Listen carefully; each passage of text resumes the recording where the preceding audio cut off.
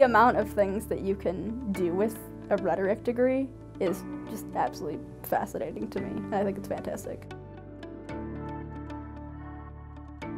It's opened up all these ideas of maybe going to law school. I'm really interested in not-for-profit organizations. All of the research abilities that we've been kind of looking at and kind of perfecting through this major is what we're really going to be using if and when anyone goes to law school. Specifically, since I'm learning coding and programming language, I have found myself synthesizing different keywords and syntax that are used in coding. It's opened a lot of doors for me, and like I said, it taught me a lot about myself, and now I know what I want to do when I graduate in May, so I'm ready.